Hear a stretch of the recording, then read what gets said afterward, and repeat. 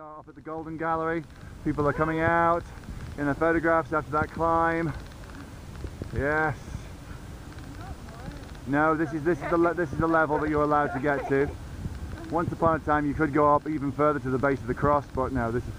So as you come out the door here, you're making your way round to your right-hand side. You'll be looking first off to East London, and if you've got really sharp eyes, you might be able to spot the Stadium of the Olympics, and then you'll get better views of the Tower of London, the River Thames, the Globe Theatre as you make your way around.